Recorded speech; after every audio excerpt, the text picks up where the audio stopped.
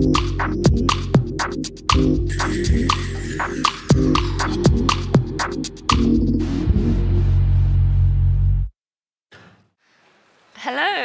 Thanks for the warm welcome. It's great to be here. It's my first time visiting Berlin as well, so what a brilliant occasion to be here. And thank you.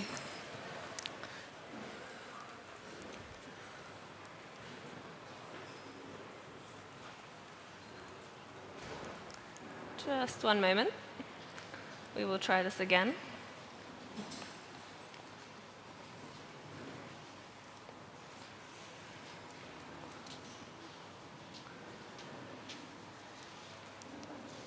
Brilliant, great. So hi, I'm Sareh Heidari. I'm a web developer. I work at the BBC News. It's been about a year and a half that I've been working there. And it's my first web development role. So it's been pretty fun role to be in. So the project that I've been working on for the duration of my time there has been the redesign, rebuild of the news front page. So pretty cool. So, and what's been part of this is that there's the whole set of the back end, so it's on React on the server side, but also the front end, so a whole new CSS framework and setting up all from scratch. So I'm going to start with a little bit of a question first off. How many of you have ever visited the BBC News website? Hands up. Cool, so that's pretty much almost everybody. OK, so hands up again if you've used it in, like, say, the last week. OK, cool. Fewer, but still a good number. Cool. So just to give a bit of context, it's like you're not alone. There are 76 million weekly visitors to the site. And actually, what surprised me when I first found out is actually around 2/3 of them are from outside of the UK. So that found that pretty surprising first time when I was looking at the stats. So another question, how many of you have ever visited one of these world service sites? Hands up. OK, I think one or two. Great. Cool, some multilingual people maybe. Great, so these sites, these are all separate news sites that are there are around 29 of them. 29 different sites. They have different languages, different kind of news agendas and news stories being shared on them.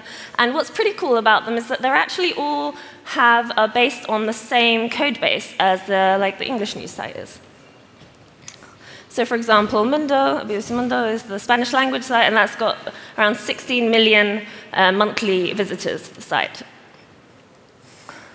So yeah, so as a whole, around almost 60 million monthly visitors to all of those sites, so the 29 different language sites, world service sites. And what's pretty cool is that almost all of them, 99% of those users, are actually from outside the UK, so interesting challenges there. And what's pretty cool is that we're going to launch a few more sites very soon, and they're in the south of Asia and lots through Africa as well, so areas which will have lower connections, lower bandwidths, perhaps necessarily some slower connections and things like that.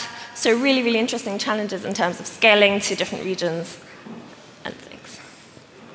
And then generally, it's not just BBC News and World Service. There's like other services, so that BBC kind of offers sport and iPlayer and things. And then there's this kind of really high target to kind of get to 170 million users worldwide, so within about 5 years or so. So yeah, so huge numbers, kind of difficult to kind of put them into context. So that's going to be enough of this, just the big statistics, really. I'm just going to distill that down to what that intro is really about. So lots of users, lots of pages. What we really care about is reusing things. So as you can imagine, having lots of those sites, it's it doesn't make sense to rebuild everything for all of those things. It will be like a maintenance nightmare, really. So as much of a reusability that we can get in our systems, the better. We want our sites to be localizable, which is so to be able to just change the scripts and the languages and things, and to make them lightweight. So especially for some of the different regions that we're going into, like outside of Europe and outside the US and things, that have slow connections, that we can ensure that our pages are able to get to them as fast as possible. So, so those things, you might be thinking, all right, I'm not actually working on a big site. I'm actually working on a pretty, like I don't have like 60 million users. What is this like relevant to me? How is this talk actually going to be relevant? Well, I think the last three are actually relevant to no matter what kind of site you're could be thinking about, kind of. In terms of the lightweightness, like who doesn't want a site that loads fast? That's just a brilliant user experience, really. These are the two, I'd say, okay, a bit specialized, but if you're thinking, the next billion users are probably going to be in different regions, like why wouldn't you want to perhaps be able to provide some content, provide some of your services to in different languages? And reusability, we want to make our lives easy, right? We don't want to keep building the same things over and over again, and if we can reuse things, it just makes things better. So yeah, so I think, although the main case I'm going to be talking about, the main examples I'm going to be talking about are about the BBC News site, I think there will be things that you can take away to whatever kind of size of project that you're working on, even if it's a hobby weekend thing as well. Right, so that's a bit of the introduction, and this is kind of how I'm going to talk through the rest of this. So I'm going to introduce Grandstand. So BBC Grandstand is the CSS framework that we're using. It was actually built by team BBC Sport, so a separate team. The main creator, Sean Bent, he built that as well, and it was used for live pages and things, which are kind of live updates to sports events. So you can get up-to-the-minute sports events. And then that was used for news and things like that. So we're like, OK, it's been used really well. We should think about reusing this for our news sites in general. So that's the kind of bit of background. So I'll talk a bit about the ins and outs of Grandstand, and then how it has helped us to ensure it to be our CSS for our site to be lightweight, localizable, and reusable. And touching on at the end about how would you actually go about building your own. Yeah, so where would you get started? Can you just pick up Grandstand and use it, or would you actually need to start from scratch? So that's the kind of all of the topics we'll talk about soon. So Grandstand. Yeah, so this is a kind of an intimidating list, I should say. You don't need to know all of these things. We'll be kind of going through them a little bit of time. I found it pretty difficult when starting out to understand lots of these abstract concepts and things. Instead of just kind of going through them one by one and just talking about the theory behind it all, I thought I'd start off with examples, because I find it much easier to understand things with examples. Right, so as you said, this is the front page of BBC News. It's on desktop, so I can fit more of it in the screen, really. But a lot of people do access on mobile. So let's actually look at 3 different parts of the site, of the page, the layout. And this are the 3 things up close. So the first one is a live pulse. So actually on the live side it does pulse, so it's got CSS animation. The second one is a timestamp, so a little clock icon with how long, a text saying how long ago the story was last updated. And finally, a media icon, a media play video icon with the heading. So, OK, you might look at these and think, all right, so these are actually very different. They're different colors, there's different typography, there's different fonts, they're they're different icons too. There's nothing really similar, is there? But actually, if you look kind of a bit closer, you can actually see the under the hood kind of thing. There are similarities here. So, for example, you'll see that there is the text, and to the left of that, there is an icon which is exactly the same height as the text, and the same width as that, and a bit of a spacing between them, right? So that's a very similar hand. So there's different components, because they're not identical, different stylings and things. But under the hood, they have a similar base pattern. So we can actually use that. We can actually extract that out into like a bullet pattern. It's called a bullet pattern because like bullet points and things, it kind of reminds you of like, I don't know, Word documents and bullet points and all that kind of thing. So yes, so what is this pattern? A block of text, the icon with the same height of it, and space between them. So pretty simple, but it's been used in multiple places. So actually this is the kind of emblematic, so this is actually emblematic of like what this Grandstand framework allows us to do. So we separate out the abstract styles.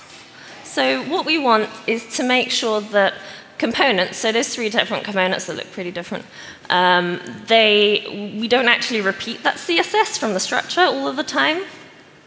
So we pull out the common parts.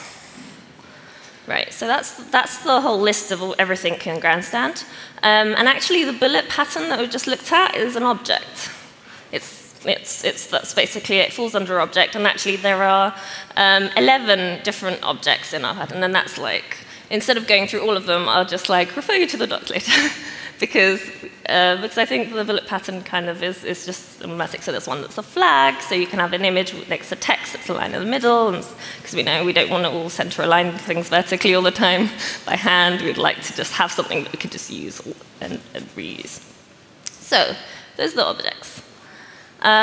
Before we go on to the next subject, I want to just have a quick aside that in Grandstand, we want to namespace all the things. So what does that mean? So we want to namespace all of our classes. Because we don't want to have a class name that actually conflicts with another class that somebody else wrote ages ago. Because do we actually know every single class name in existence that's on our pages?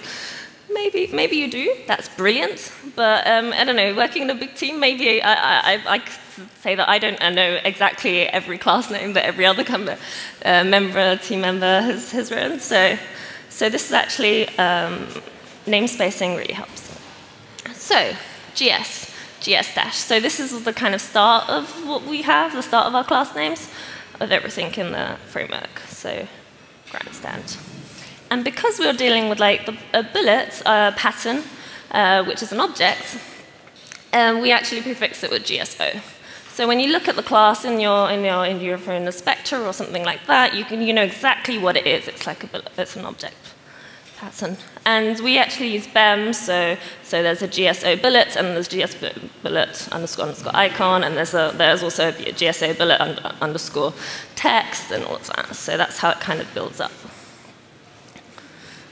So, okay, those are objects. What else does Grandstand have, really? What else can you use? So there's a whole other set of classes called utilities. As you might expect, okay, this begins with a U, so it's a GSU. Starts off with all of the classes start with a GS-U. So what's included? So this includes everything like margins, paddings, floats, displays, all of that. Why do we need to do that? Why can't we just write, I don't know, a margin right 15 pixels? All of that is really straightforward, right? Well, what we want is we want to standardize things. So for example, for margin right, we've got GSU MR. Margin right is short. We want short class names because it's easier. So when you add that GSU MR to that like live, the live pulse section, you get that little orange gap, so that's the orange margin that appears, so it's pretty straightforward. It just adds it to there. You don't need to kind of write custom CSS for this particular component to do that. And likewise, I mean, it doesn't necessarily look the best idea design here, because I just wanted to show the same example, but if you change the GSU MR to a GSU ML, so margin left, then it will put the same margin on the other side. So that's how you can kind of look at them. So that's just margin, but they're the same kind of setup for paddings, like padding top and bottom and all of that as well, and display block, and display none, and all of those as well. So all of the things that you kind of need to get running, really. So, okay, so those are utilities. Now, what are SAS tools? So Grandstand isn't just like compiled CSS, it's actually a SAS that we could kind of compile down. And so, what are the SAS tools? Well, they have all our like color variables and things. So we have like ebon, which is like dark, very dark gray. And we also have mix-ins, which I will talk about later and how they are relevant and how they're useful. Particularly related to localizing our grids and things. So okay, there's SAS tools, and then there are like 3 other sections, parts of Grandstand. They actually aren't like technically like part of Grandstand, like BBC Grandstand as they're built up, but you can see they're called like gel typography, gel grid, and gel iconography. So it's like called the BBC like global experience language, and this is decided across the whole organization. So news, sports, iPlayer, music, all of the different kind of big products of the BBC have decided on like a shared typography, a shared grid system, all of this, so that there's continuity between the sites. And yeah, so there is continuity throughout the kind of BBC experience, so to speak. So that's what GEL means, global experience language. So the typography. So we've got a set of, so the UX teams have got together and created this whole set of typography. What's pretty cool about it is that if you've looked into the different like design systems and things, the sizes, actually the pixel sizes and the line heights change at different breakpoints. So to enable you, if you're on mobile, to have a larger kind of size so it's clear. Whereas if you're on desktop, you probably want it smaller so that it fits. So there's a lot of work that's gone behind the scenes to set this up. There's a gel grid. So if you use different types of frameworks, it's just like a percentage-based grid. So you've got 1 column, 50%, 2 columns, etc. And we've got like set gutters between them to make sure all of our like grids are like uniquely placed. And gel iconography, so SVG icons that are shared across the board. This is just a very small selection. There are all sorts of different ones. So like every sport imaginable has an icon that BBC Sport uses. In news, we basically only use some of these, so like videos, audios, images, things like that. Okay, so that was a bit of a whistle-stop tour of different parts of Grandstand. Actually, so you might notice things just rearranged a bit. I talked through them in like that particular order because I think that made more sense in my head anyway. But actually what the structure in Grandstand is that you pull in all the gel, like we'll call them gel foundations, so the grid, typography, iconography first. And then you have your product-specific things, so the objects and utilities after, and your SAS tools. That's the kind of hierarchy of items. And there is a much more detailed write-up of why this is kind of like inverted triangle CSS, and Harry Roberts has given numerous talks on that. So I do recommend, I'll sort of share the notes and slides of that, so to explain why a particular hierarchy is needed when you're importing it in. Okay, so we've talked about all of these separately, right? Okay, there's typography classes and all of these things. But how do you actually build a page with them? How do you build components that you need to make the site look good? You need to first make sure that these classes don't really overlap. Because if you have lots of classes that kind of do the same thing but kind of overwrite each other, then you just end up with a little bit of a muddle, and it takes a while for all the specificity stuff. Try to avoid conflicts of specificity as much as you can, so just go with classes that ideally don't overlap. So when we actually implement them, you can add these kind of classes in different combinations to build up your components. So what does that actually mean? So for example here, this is like example headline, for example. the font, so the gel Waterloo. The gel is the prefix for like the typography and things like that, because that's based in gel. So gel Waterloo is the typography size, and there's the bullet pattern because you have the bullet icon and the text. And there's a margin right between like the live path, as we like showed before. There's like there's a space there. Okay, great. So you've got this for like, say, the main heading of your main page. But what if you wanted like a smaller heading further down? Do you need to actually redo this component, but with a smaller typography? Actually, you don't. All you really need to do is you replace that one class, the one typography class. You replace the gel Waterloo one with the gel Pika. And it just scales down perfectly, and it works at all different breakpoints. So you can actually just reuse something with just replacing that one class. OK, so that was a bit about how you build up things. Now we'll be talking a bit more about how you can actually localize a system.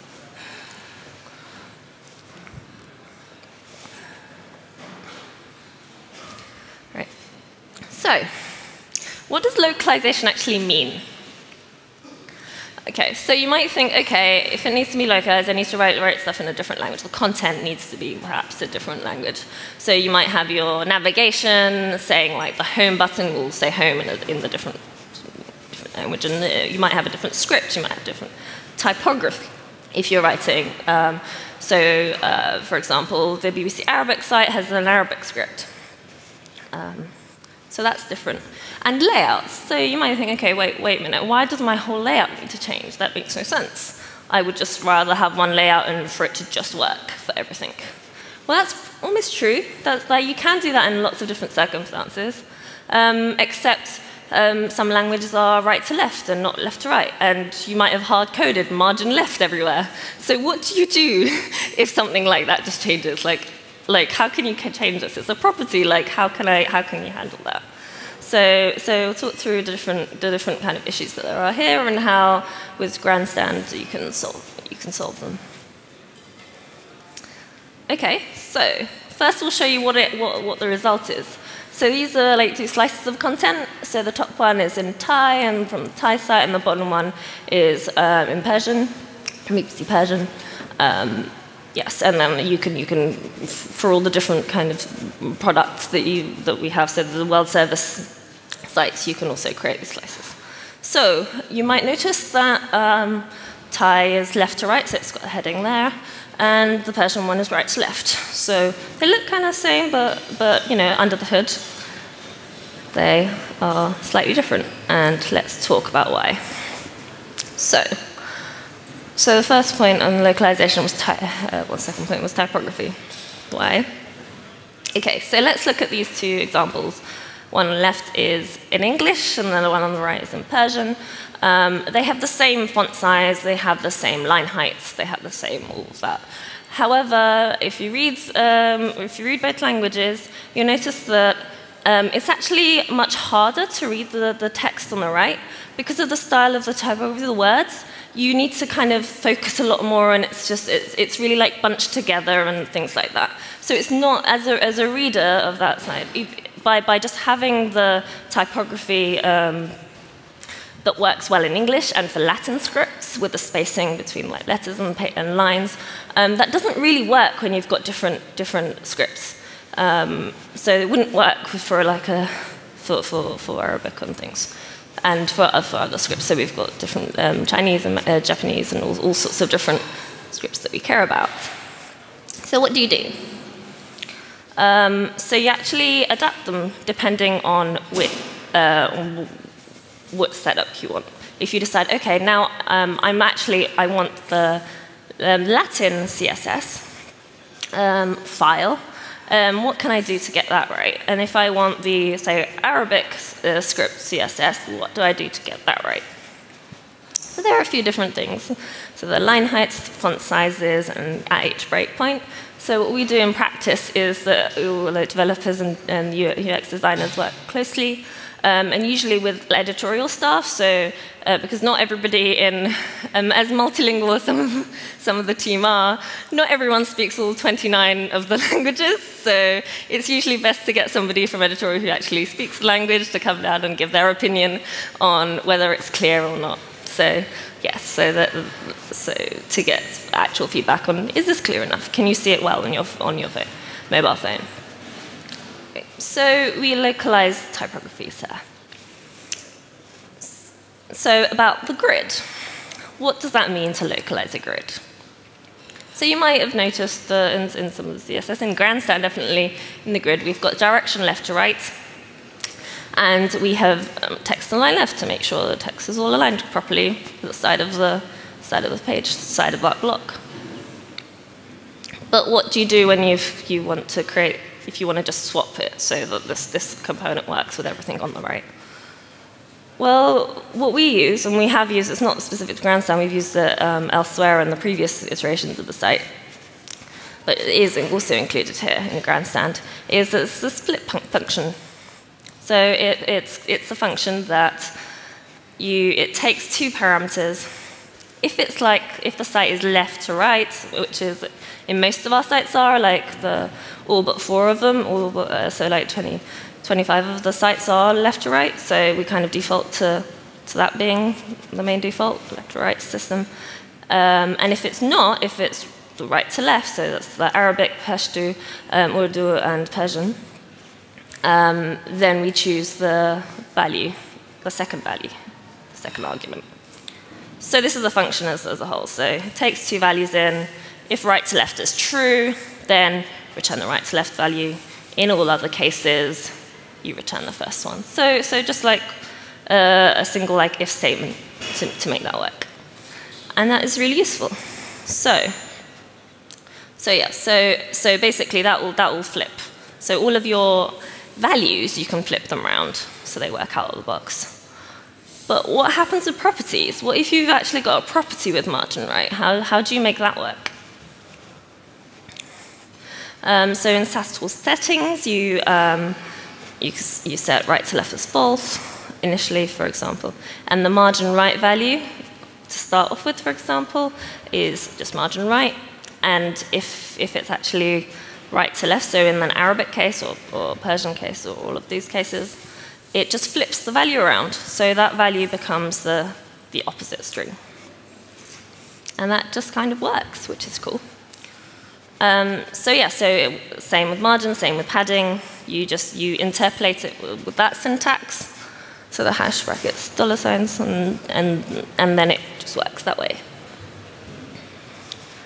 So those are the 2 ways. The first one is how to interpolate the values. The second one is how to interpolate the properties to localize them. Cool. Okay, so let's talk about how it can be localizable and a bit about reusability. And it being lightweight is because we're reusing all of these classes. They don't overlap, so you don't need to override a lot of things all of the time. Okay. That's a bit of a tour about that. How do you actually get started building your own? And why would you want to build your own? Can't you just use this out of the box? Well, a lot of the stuff you can. Some of the colors, say you might not want to style your site the BBC News red. You might want to have your own colors. Or the object patterns. You might realize when looking at the style of designs that you want to have on your site, that you don't really have lots of icons next to text, that you have lots of images next to big chunks of text, or just something else that you might want to abstract into a different pattern. You just basically look at what you want to use a lot and decide what patterns are worth pulling out so that they're reusable. Okay, so building your own. Build your own Grandstand. So to set up, it's really cool, really important, and really useful to set up a standard spacing unit.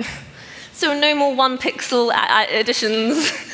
Yes, this has been a bit of a point of contention, but everyone's now kind of slightly on board because it becomes more unified across different pages and different components, which is good. Breakpoints and typography. I think this would be like a whole other talk in itself, and probably somebody who's with a user experience background would be best place to talk about it. But really, you'd want to have breakpoints that are suited to your context. So if you've got lots of text, that you break it up, and there's enough of spacing between between the lines of text and things like that. So that's like a whole art and science in itself. And your color palette. So yes, you don't want to just be slumped with the BBC News red, as much as everybody I'm sure loves it. You'll choose your own. Right, and for localization, then you'll have the SAS mixins and variables and typography size and styles and sizes. So the things we talked about. You can just use the ones from Grandstand and copy them over because they should be just work out of the box for your purposes as well. Right, and kind of sum over how to make sure you keep it lightweight. I think this is really important because we start off with a system. It's very tempting and easy to just keep adding to it because you're like, great, it works, it's awesome. Let's just, I've got this other use case, let me just add that one thing. And oh, there's like 2 months later, this is another use case, let me add that other one thing. And then it could end up being a really not lightweight system, a pretty heavy system.